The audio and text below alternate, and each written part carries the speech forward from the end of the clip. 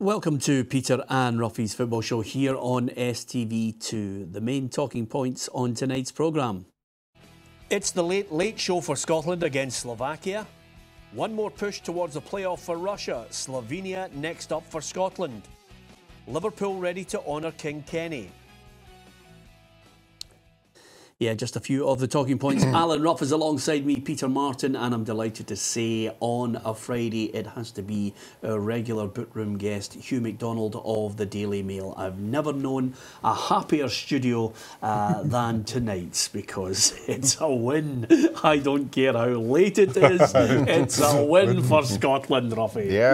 Yeah, and I wish, obviously Gordon Strachan says he knew we were going to score. I wish he would told the rest of us when we were going to score, because it was getting a bit tight. And but all credit to the players, they kept going forward, and particularly the last 12-13 minutes we were just throwing everything at it. And you were just hoping one of them was going to hit the back of the net, and fortunately for us that it was the opposition that put it in and not us. But as you say, we'll take it in, take anything that comes. Yeah, and of course the entire nation always likes to get up in the morning and see the back page headlines of the newspapers. The Daily Record, I think, summed it up with just one word: joy. The 1-0 win over Slovakia. What about the Sun? Similar images that we all like to see. Last minute boom. And again, just referencing what Ruffy was talking about, I knew a goal was coming, says Gordon. And the Daily Mail, well, there you have it. Dream on. And all the Scotland players rejoicing, wearing the away strip, which was a surprise on the night. I didn't really care. I don't care what strip Scotland wear as long as they win, Hugh MacDonald. Absolutely, and I mean, I have no problems at all about this. It was weird. Everybody was getting really worked up about it. Apparently, they had to change it because it was the home strip had white in it, and they thought it would clash with the Slovaks. But I've got no problem at all. And as a big critic of Gordon Strachan as well throughout this campaign, and indeed the last campaign, I didn't even think he should be in charge of this campaign. Good on him. A good result last night, a great result last night. I'm not buying into this lucky at all. I think if a game goes for 90 minutes, you're entitled to score in the 89th. Scotland do it regularly. There might just be a reason for that. There was never any point in the Scotland team where you felt that their heads were going to go down. I thought, I wasn't as confident as Gordon Strachan that we would score, but I was sure there was going to be another chance. I thought there was another chance in the game. And two of his substitutions, he was criticised for his selection, but two of his substitutions did very well. I thought Chris Martin changed the game. I thought he should be on at half-time, but he changed the game. Scotland then began to hold the ball up, and Anya creates a goal. So, good on Gordon, well done.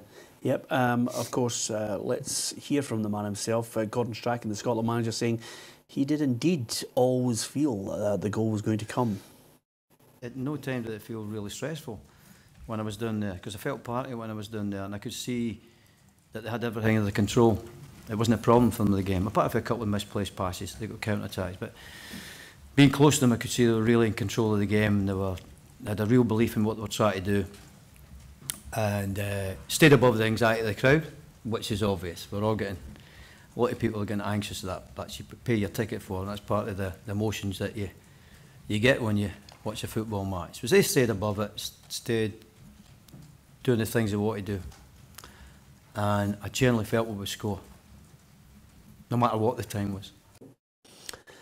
Brilliant confidence. I wish you're right, Ruffy. You should have told us, because it was very nervy sitting next to you, because you can make a sunny day seem dull when I'm watching Scotland. The other point I was going to make on this one, Ruffy, is full marks to the referee, because the Serbian official was not fooled by the dive and had the bottle to go up and give him another yellow card to send him off. Yeah, I mean, obviously he was a lot closer than us. I actually, when I saw it, I thought, oh, please don't be a penalty, you know, because from where we were up in the stand, we're that far away, and they're so good at it, these forwards, you know, it's becoming a sort of a trademark now. A lot of strikers that they leave their foot in, and I think he thought Craig was going to come right through, so he was going to use his boot to hit his knee, but Craig had obviously pulled out of it.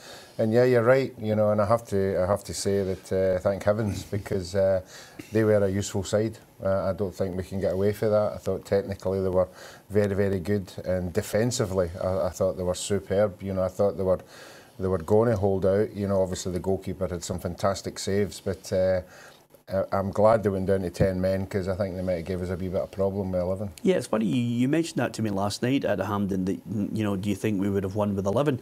The game is a different game. The strategy becomes different again, Hugh, when you're playing 11. Yeah, that will remain the matter of hypothesis, as they say. I mean, and frankly, who cares? Yeah. I mean, the fact of the matter is the game is played within a certain parameter of rules. Scotland didn't get lucky getting men. You know, sometimes you can get lucky with sending off.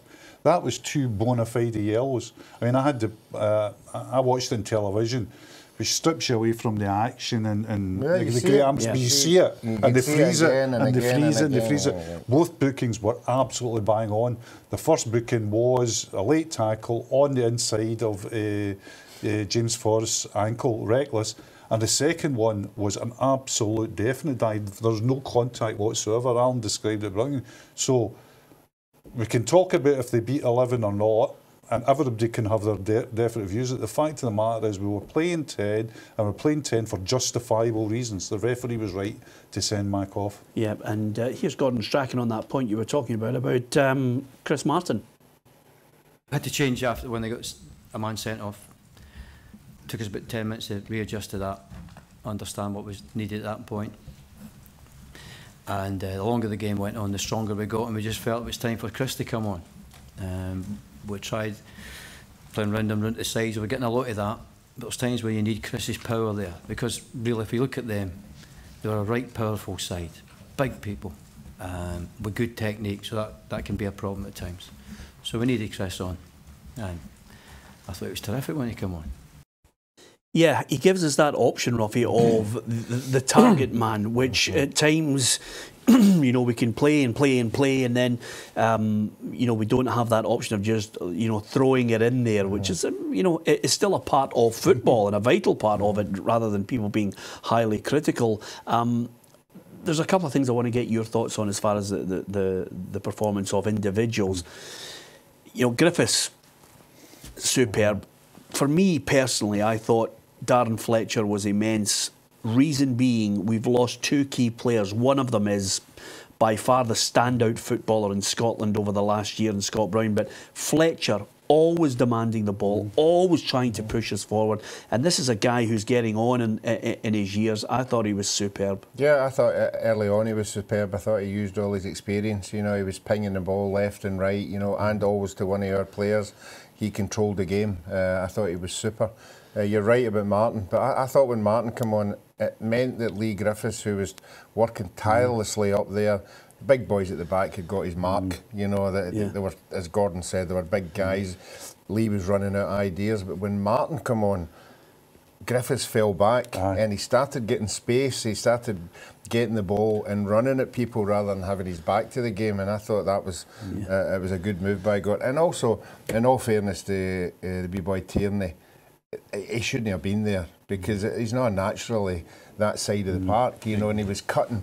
He was going in and he was doing his job. He was doing what he was told, and rather than getting there and putting balls in, he was cutting back, and everybody was having to check back. When Kechianya come on, he's getting to the byline because he's a natural sided, and he was firing balls in. So, you know, I think again, as you said, it was great substitutions. Griffiths' build up to the goal as well should not be underestimated. I don't know if you saw it live, it looked like a wee scramble, and it was lucky to go through. If you watch it on the television again, it was really cute, determined play, fantastic bit of work that has kept our dream alive. Yeah, absolutely. Here's what Gordon Strachan thought that win did for not only his side but the nation. Everyone makes you feel better about yourself. Everyone, and the performance makes you feel better about yourself. So the goalkeeper was outstanding. Crossbar wasn't too bad either. So there was a lot going on that we can be pleased with. Then we have to regroup and go again. Yeah, magic. Regroup and go again. I mean, that's the one thing I think we have to point out. We had chances. The keeper was magnificent. I mean, the free kick from Griffiths superb, and Chris Martin's curler. Particularly, I mean, because people could say, well, if the Lee Griffiths one was going in, the goalkeeper would have saved it because he was that away from it. But the Chris Martin one, the goalkeeper was beat completely and utterly. Yeah. I don't think the Slovakian manager Jan Kozak was too happy with it all, Ruffy.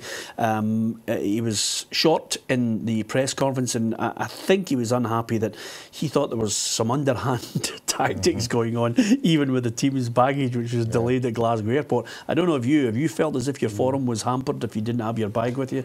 Yeah, no, not my bag with me. My form was hampered when there's a drill outside your room at 2 o'clock in the morning, you know, and they're digging up holes. I mean, that's happened on numerous occasions. But no, I don't think. I think he's just disappointed. You know, I think if any of us had been the manager and the way his team defended, you know, and to lose a goal late on, you're going to be absolutely. He maybe thought his hamper was hampered. Well, to be fair, hey, Hugh's available for after dinner speaking. I have to say, Ruffy and I, dressed as baggage handlers, we'll return those bags as soon as we possibly can. We're going to hear from the Scotland players next.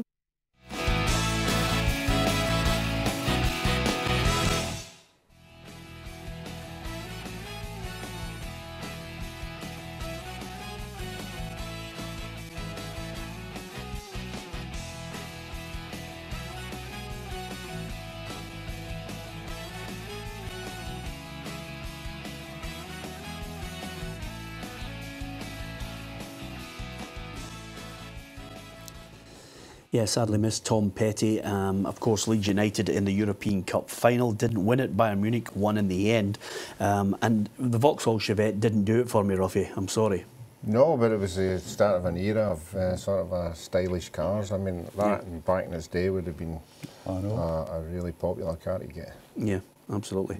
Okay. Do not know where you're going with that, Ruffy. Okay. Let's crack on. As far as the manager's concerned, well, he always knew the goal was coming. Of course, there were so many players who put themselves right up to the plate to try and get the result, and we decided to catch up with them after the game to get all their thoughts on it. So you're going to hear from a collection of players: Christophe Berra, Darren Fletcher, Charlie Mulgrew, Kieran Tierney and Chris Martin, of course, and Barry Bannon. We weren't troubled too much, you know, they were just dangers in the counter-attack because they sat deep and we never really had anyone to pick up, so it was just when they broke in numbers, so it's just all about concentration and, you know, and maybe being a bit patient with the ball and not rushing things, and because the fans, you know, it's natural, you get a bit anxiety and a bit worried and stuff like that, you know, you just got to try and block that out and keep on doing it, and in the end we got our rewards. You know, people don't realise playing against 10 men is not easy because people expect you to just be able to run up the park and create chances. It's not. The reason we win the game in the last minute is because we work them side to side and we're patient and we tire their legs. It just shows that we never stop believing, we keep pushing to the end. We know we've always got chances in us, and we've got players that come on the park. Chris Martin come on again tonight, was brilliant, and MacArthur come on brilliant again, and it's really a squad game, and we know that people that come on can add something to us, and we all just keep believing, and it shows in the end when we get the result. Obviously I've came off for Ketch, the kind of more attacking option at right back. He's done great to get the cross in for the goal, so it was a great substitution. We've gained real momentum over the last few months with the performances and the results that we've had. Obviously winning breeds that confidence, and I think with a few results in a row that we've had, and plus the performances on top of that, I think that's why you're seeing the confidence in the lads. We're playing a hell of a lot better than what we were towards the start of the campaign, and hopefully we end up getting the rewards for the hard work that we put in. I think you make your own luck. I think that, you know, unlucky, yes, to a certain extent, but at the same time you've got to make your own luck. You've got to make sure that, you know, you keep playing the right way and you earn your luck, you know, and you keep putting the ball in opportunities, you keep people being brave. Sometimes you've just got to bide your time. The squad have been playing brilliant, and unfortunately for Scott and Stuart, they both got injuries, so my time came tonight, and like I said, you've got to be ready. You never know when it's going to come round the corner, and luckily tonight I got my chance and I really enjoyed it, and like I said, it was great to get the victory, and that's the main thing. Yeah, and I think all those players, especially Barry Bannon at the end, emphasising patience was the key. We kept plugging away, going left, going right, waiting, showing that measure of composure. We'll need to do that against Slovenia. Absolutely, but there's no reason, Peter, for thinking that we won't do that. I mean, for all the criticism, some of it given by me about the last two qualifying campaigns, you never ever criticise. There's never been a criticism that the players weren't up for it, or the players weren't trying, or the players weren't going the full 90 minutes. Statistics show that they were. Again, I don't think there's any luck in scoring in the 89th minute. I've never done, and I've also think losing in the 89th minute as well, which Scots fans say, "Oh, we're so unlucky." I mean, the Polish game, we lost in it. Nothing to do with luck. I think he's got we've always thought that players would emerge, and maybe the stars would align with a Celtic side playing the Champions League. I mentioned to Hugh before we come on air, Ruffy, that quite simply Gordon Strachan hasn't had two strong Scottish teams. There's not been a strong Rangers with players that were pushing as well, so he hasn't had that option. But he's suddenly got everybody coming together in a kind of a club squad feel about it. Yeah, and we saw that in the last year, I would say, and I think if there's a lot of players out there are honest, there's some players not in that squad because he doesn't want them in it. He wants a 22 or a 27 who are all day to day, they're living together, they get on well together, and that's as much and as good as when they're living around the park. If they're all pulling in the right direction, it's always a good start. Yeah, well, what about the fans? We caught up with David Dixon, who's the trustee of the Tartan Army Children's Charity, and of course asked him, first of all, earlier this afternoon, what about that result? Oh, that was absolutely fantastic, Peter, wasn't it? Brilliant. I mean, the whole place was bouncing, then it became nervy, and then, as ever, I mean, maybe we should just actually not come for the first 85 minutes of a game now and wait for the last 5. Yeah, that's what it's been like this whole campaign, isn't it? All the games have came 87th minute or after, bar Malta, of course, but excellent. What did you make of the last whistle? Yeah, absolutely. I mean, what did you make of the performance? I thought that they were excellent, yeah. Watching the highlights back, I mean, their keeper, 3 brilliant saves. Their goalkeeper, plus we were out of the bar twice. I mean, I thought they were great, yeah. And overall, I mean, I was speaking to a number of the Tartan Army upstairs before the game, and they were worried about the team selection because Gordon seems to go for his tried and trusted foot soldiers. What do you make of it? Yeah, I quite agree. I mean, when Armstrong and Brown were ruled out, a lot of people were saying, McGinn or McGregor would play. But I was always fairly confident that they would turn to Morrison and Bannon and Fletcher. I'm a wee bit surprised MacArthur got dropped with him playing so well the last 2 qualifiers. But no, like you say, Strachan was always likely to go with the guys who've done it for him before. Yeah, I mean, we did leave it late. It looks as if it was credited as an own goal, but Chris Martin still had to get in there to put him under pressure. And again, Scotland showed tremendous patience. That seems to be a key point that the manager's trying to get over to the Tartan Army.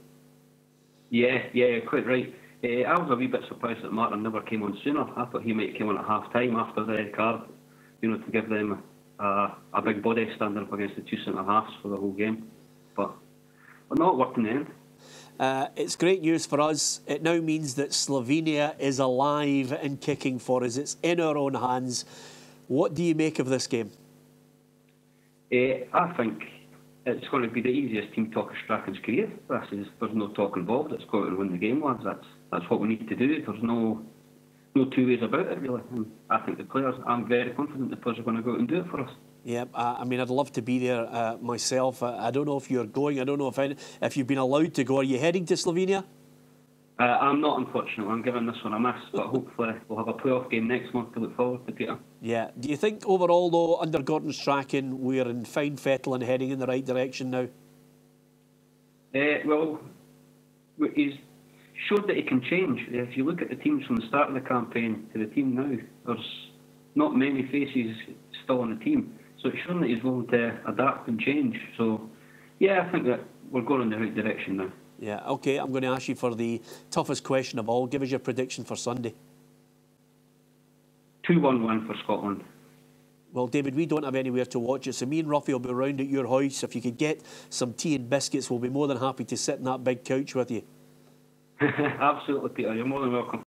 That's right. We've an uneasy silence because we don't really know any of his family, Ruffy, but still, it's free biscuits and tea. You might as well go. Yeah, I mean, I'd like to think there would be a bit more on offer, you know, at the end of the game. Yeah, what dinner? A few drinks. A few drinks to celebrate us getting to the playoffs. Oh, you calm down your enthusiasm, eh? Hey, listen, let's go back to the boy who said a 3-0 heavy defeat and the manager's got to go. You know, where's that Ruffy gone? Well, like everybody else, I think we're right behind the team, and we want to see, I mean, the celebrations after that game last night were fantastic, and it just shows you how much it means to so many people, and I think that's one of the things that Gordon really appreciates, that the supporters going away happy. Yeah, well, listen, we're going to hear from a number of people who were launching the Show Racism the Red Card today in Glasgow. I caught up with more than a few ex-players, but first of all, I spoke to former Rangers and Scotland midfielder Derek Ferguson on the result.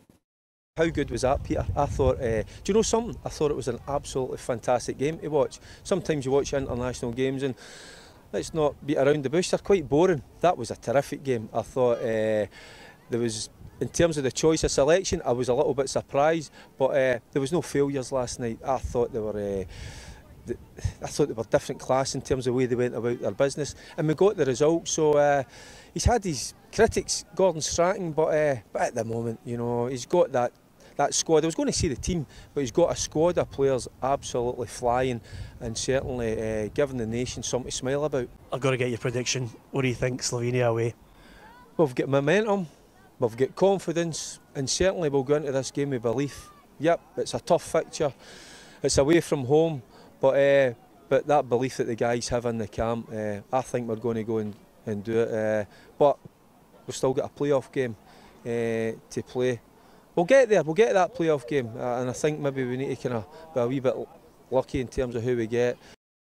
Yeah, absolutely. Yeah, that's another point that we've got to make as well. 2 games in the playoff if we get past Slovenia. The one positive thing here, just before we go to the break, Hugh, we've dropped 2 points from the last 15 available, and we've had 4 clean sheets in the last 5 games. That's crucial. I think central to all this, we can talk about everything you want, but Mulgrew and Berra are looking a strong partnership in the middle, and that was always the Achilles heel of Scotland, and I think going to Slovenia with that pairing and on the back of clean sheets gives us more than a chance. Yeah, I like the fact that, of course, Charlie Mulgrew can play the ball out as well. He can hit a pass, Ruffy.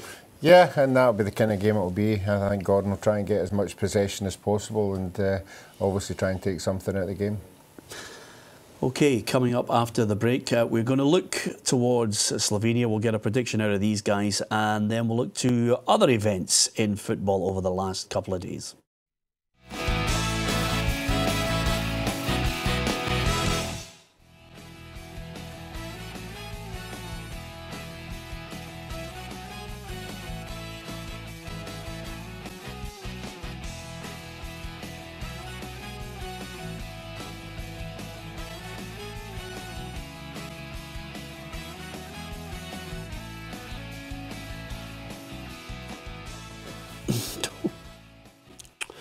Well out on that one, Hugh. I just did not get that at all. No, that's one that he's almost starting an argument. 69 for Greavesy. Yeah. Is that not why he got picked for the World Cup squad? For 70? Yeah. And then he never got playing. You know what? He had an amazing record. Do you know one of the things that he could brag about for his first 5 clubs? He scored on his debut for his first 5 clubs. But he was a sensational striker. Doesn't surprise me. He was extraordinarily good. I mean, he wasn't even just like a poacher. He could dribble and he could pass the ball in the net as well. Is that a record? Kind of record? Well, it's Sugar by the Archies. That's the record, definitely. No, scoring. I let in goals in the first 5 teams I played for. That's a record. You count that as a record. Count that as typical. That's what you count that as. Yeah, par for the course is what you say for that one, Ruffy, to be perfectly honest with you. Of course, now we are concentrating on one big push, one game, Sunday, Slovenia against Scotland.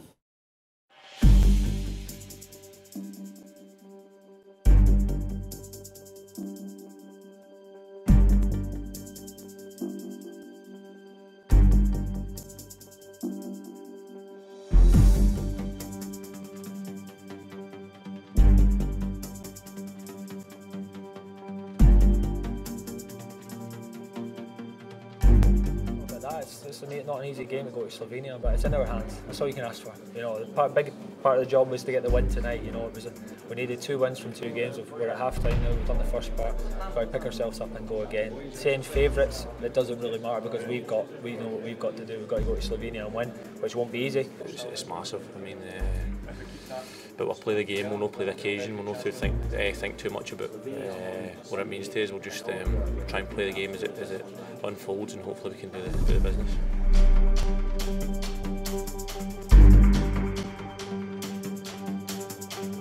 Slovenia, I know Marcus, they'll be a very difficult opponent, and they've got good players as well, so we're going to have to be right on it.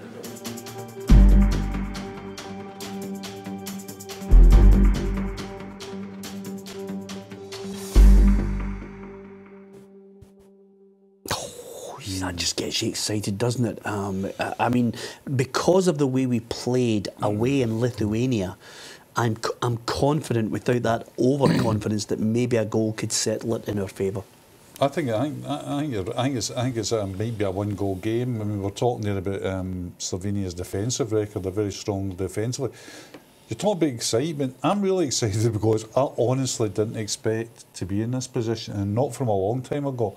From the draw against Lithuania at home, I've been pretty convinced that it was all over. So this is like having a second shot, almost like a chance at nothing now. You know, so I'm really up for this. You know, and I think now it's tipped in favour of Scotland. Yeah, well, I want to read you out the team from Scotland against Lithuania, where we, we'll probably look back, if it doesn't go according to plan, we will probably look back at that one back a year ago. But here's the team from a year ago, Ruffy, against Lithuania. It was Marshall in goal, Callum Patterson at right back, Andrew Robertson, Russell Martin, Grant Hanley, Barry Bannon, Darren Fletcher, Oliver Burke, Chris Martin, Robert Snodgrass and Matt Ritchie. Now, that's, now I think you could pick easily, 8 out of his 11? It's a regular 8, 9 it wouldn't be that 8. And very few of that on it. I mean, Andrew Robertson would want. I mean, even Darren Fletcher's not his starting player now, and he's in there. Barry Bannon wouldn't be a starter either. I mean, I think Fletcher and Bannon will be starters on Sunday, but only through injury. There's 7 players on the substitutes bench alone, Hugh, that all have emerged or pushed themselves into the main team. The team has evolved. It's evolved through good luck. It's evolved through some management as well. And it's now a much stronger team than that one. I think there's still slight tunings to be done for Sunday. I would personally like a more proactive midfielder. I think we're smashing in midfield and pressing the ball and retaining possession. But I think we really lack an incisive pass, and if you've got somebody like Griffiths who's not going to win cross balls in the air, that's not what he's there for. He just wants somebody to play him in down the lines, and I don't know if we've got that player in the team. What would you change about the team, Ruffy, from the starting 11 that he picked? Are there any that you would look to change? I would probably change Cian Tierney, not because he didn't play well, just because it's not his natural position. You can see him with Celtic on the left-hand side. He is the player in the opposition's 18-yard box. Last night he was never anywhere near the 18-yard box, and everything was coming down the other side. Now that's not his fault because he's asked me to do a job, but I would play a natural right-sided player that's going to get the byline and put balls in for that side. Robertson on the other side. I thought that the balls that we were getting, we weren't doing it in the first half. We weren't getting into the dangerous wide positions and firing balls along the ground. But as the game was going on, Robertson was getting more chances of getting in and firing everything hard and low, and we saw what happened. I mean, if you're going to start firing big to these big guys, they're just going to mop it up. But you fire something in, and you've got somebody coming in the end, the defenders, forwards. We saw what happened. Skittle puts it in the back of the net, and that's a kind of, if we can't get through the middle, we've got to go down the sides. Yeah, so you would put Anya in? Yeah, I would put Anya in a more forward position, because, I mean, I don't think this team's as good as the Slovakians, and they don't come and hurt you. They don't come and they'll play like they did at Hampton, as if they were playing at home, they play the same away from home. You know, they just get possession, they keep a hold, they wait until they get a chance. Although they don't lose many goals, they don't also score many goals either. So we're not going to get bombarded. So I think it's all about players on the park who are comfortable in possession, and Gordon's got them all into that mould of don't panic.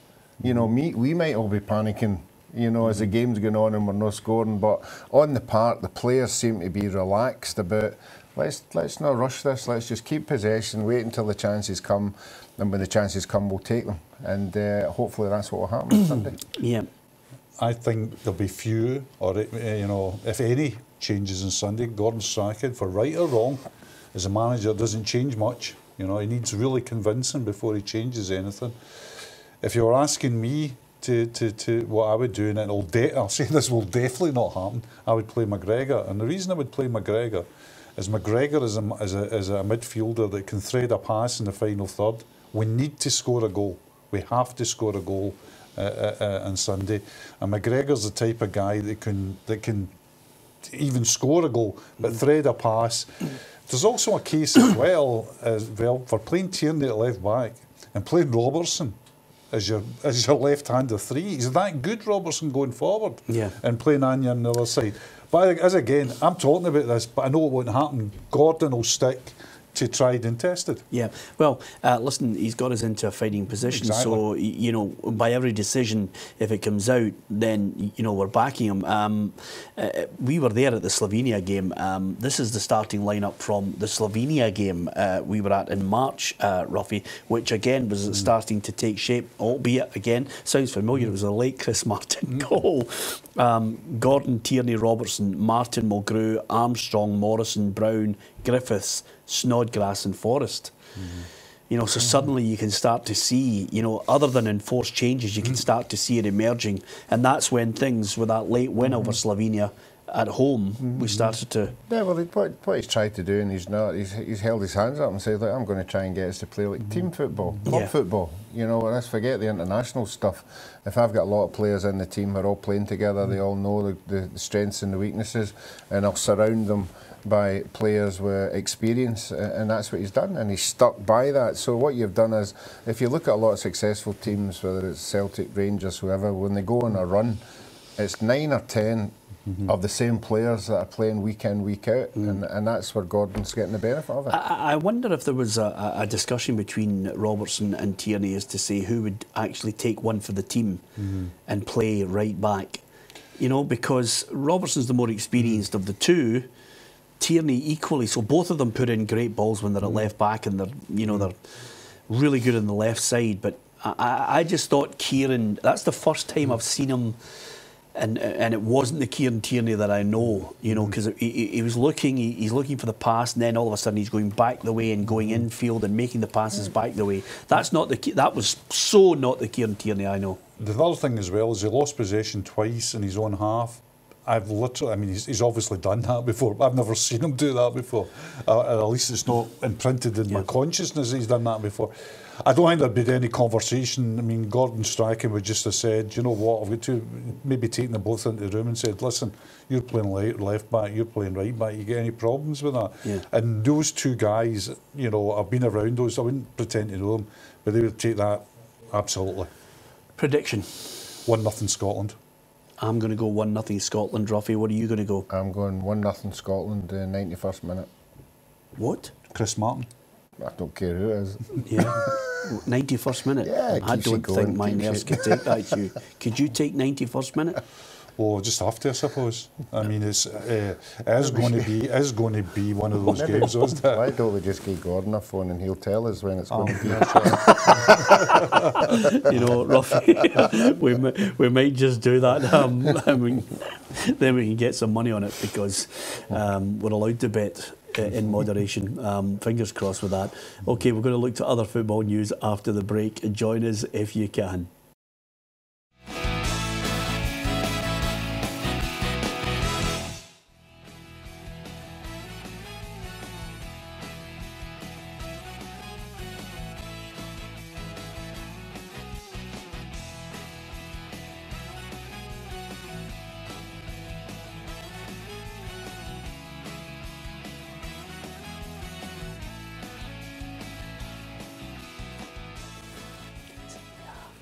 You're one of my fire. favourite. Oh, I'm on fire tonight Man, because that's fire. one of my favourite FA Cup finals of all time, Ruffy. Just when you thought Manchester United looked odds on to win it at 2-2, up pops Alan Sunderland from a wonderful pass to score in the last minute to win it. Yep, you're right, and I think the big boy, the big goalie, obviously, Bailey. Gary Bailey, never sort of the size of him as well. I was wondering why. Well, obviously, must have got caught out with it, but it was right on his head. Bang. Bang, back of the net. Listen, just before we move on to some of the stuff that's been happening today, England.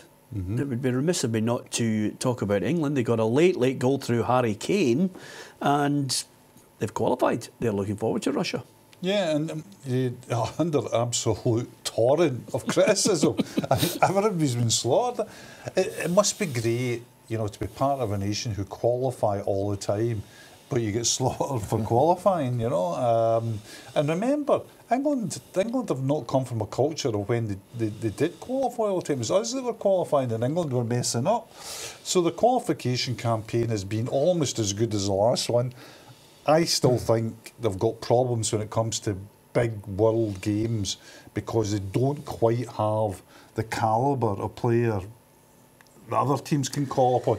Although I think Kane and Ali, if they develop, could give them a real good shout in the World Cup. Not to win it, but to maybe get beyond the sort of last 16 stage. Yeah, and again, you know, that sometimes we can be accused sometimes of being hypercritical of England. I always try and keep that level of objectivity about it. Harry Kane is a wonderful player, Golden Boot winner for the last 2 seasons. Talk of him getting a big move, which, again, from his point of view, he says he's happy at Tottenham for the moment, Ruffy. I don't think he's quite world class yet. He's good.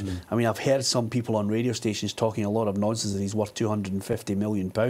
I mean, honestly, you need to keep your feet on the ground about this. This is a lot of nonsense. No, I would agree with you. I think people like Kane, they have to do it at a World Cup. You know, they have to really stand out and be the team leader, which he is now in the qualifiers. But if he was to go to a big competition and start scoring the goals that he's scoring, you know, then the estimations will go up. And as we know, that's when he'll get the move. But not at that price, I don't think. But well, the trouble with the prices is it's English market, and it's going to take a lot to move them. Because you know Spurs and all the English clubs don't need to sell. It's going to take a big bid to get rid of them. I don't think the price does never bother me. The quality of it, I think he's come on so much in the last year. I could actually see him playing for Real Madrid now. Yeah, well, we discussed it over the last couple of weeks. We mentioned for me, I think he's a typical Bayern Munich player. But I could see him playing. You know, Benzema's getting on a bit. But I could see him playing the number 9 role for Real Madrid, and that is top class. I agree with you. I mean, there was some people saying that he's now, Ballon d'Or, Ronaldo and Messi. Sorry, you know. I mean, I've got great praise for him. I think he's a classic English number 9. You know, can score but from any levels, can score from left foot, right foot, head. Clever player, faster than people think. Don't get me wrong, I've got great admiration, but if you're talking about Ronaldo, Messi, you're talking about 2 of the greatest players I've ever played the game. So temper it down a bit. Well, let's not forget that the £200 million man is Neymar at the moment. Is he worth more than him? No. We're going to talk about something that's a positive message that we continually try and highlight as often as possible. It's a 2-week campaign starting with Show Racism the Red Card. Now, in Scotland, there are a whole team of people who work for a small organisation, Show Racism the Red Card. It doesn't have millions and millions of pounds to call on to spread the message, but it's certainly a huge message and a worthy message that they try to spread. Gary McSwiggan does a great job, Derek Ferguson's superb, and Mickey Weir as well. And I caught up with a couple of the lads today to talk about the launch and the sustained message over the next couple of weeks. It's a big 2 weeks for the campaign. Obviously, with the game today and a lot of people supporting it, it's massive for us, Peter. And I mean, we appreciate everything that people do to try and make sure that and let people aware of the campaign. You know, because as you know, it's just a small campaign, but the people that really work hard for us to make sure they get the message out there. You know that racism isn't going to be accepted in this country.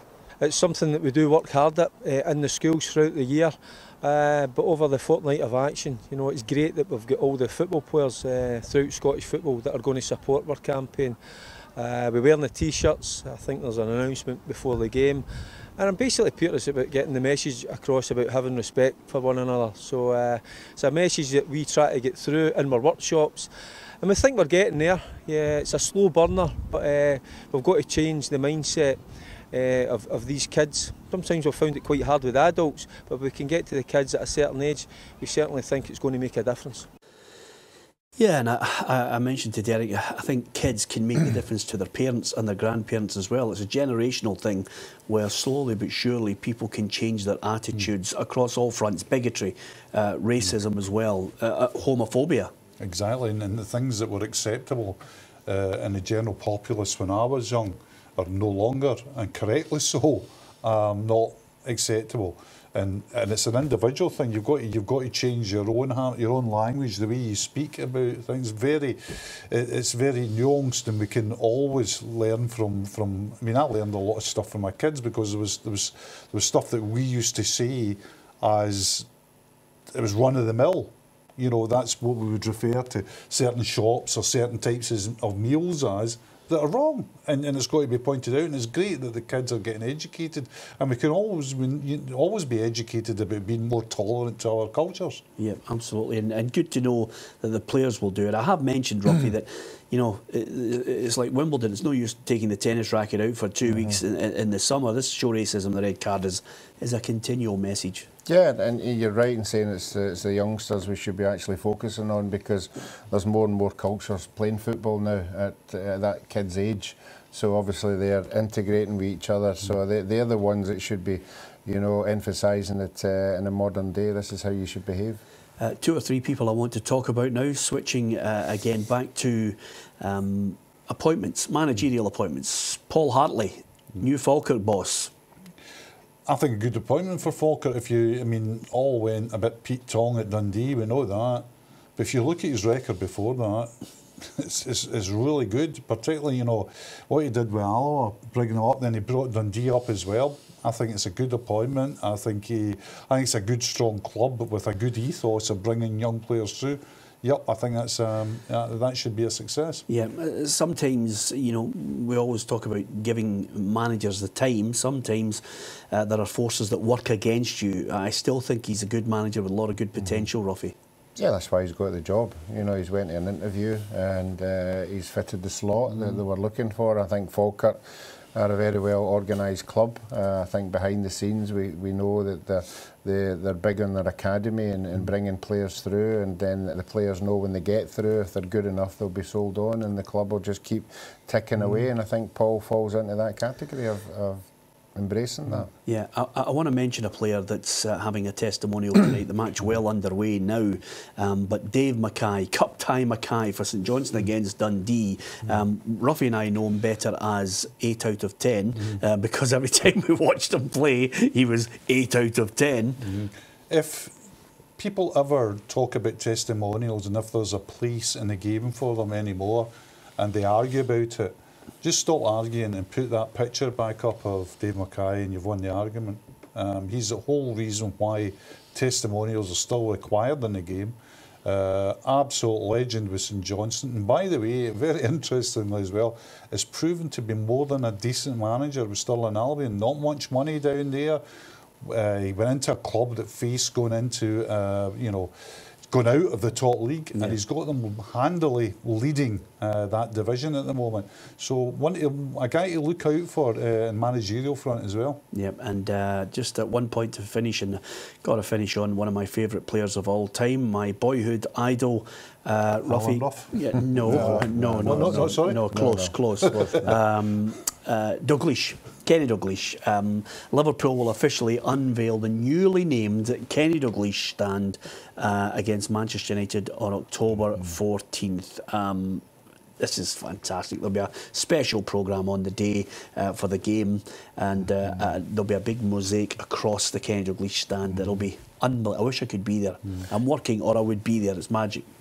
Yeah, I think this is a fantastic tribute, but I think this is more than just Kenny Dalglish the footballer. I think this is Kenny Dalglish the person, Hillsborough and everything that happened and the way he supported it and everything, all tied into the one thing, and he deserves every bit of it. Yeah, absolutely. And just in case you think that is not as big a compliment as you should have been paying to him, he was some footballer, Ruffy. I mean, that's a great compliment you're paying him. Yeah, the privilege to play with him, and even in training, he was a winner. You know, you can see winners. I mean, we all like to be winners, but you can see somebody who gets a joy out of scoring goals, and he certainly was that man. And if you've got the argument of the greatest Scottish player ever, which is a brilliant argument, we could take all night, he's in the frame. Yeah, absolutely.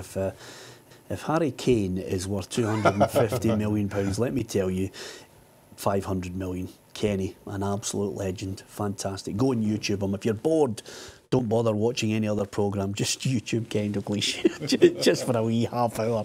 Magnificent. In a red shirt for Liverpool, sensational, and of course for Celtic as well, and Scotland. Sunday, come on Scotland, 1-0. We don't care who scores. From Ruffy, Hugh and myself, good night.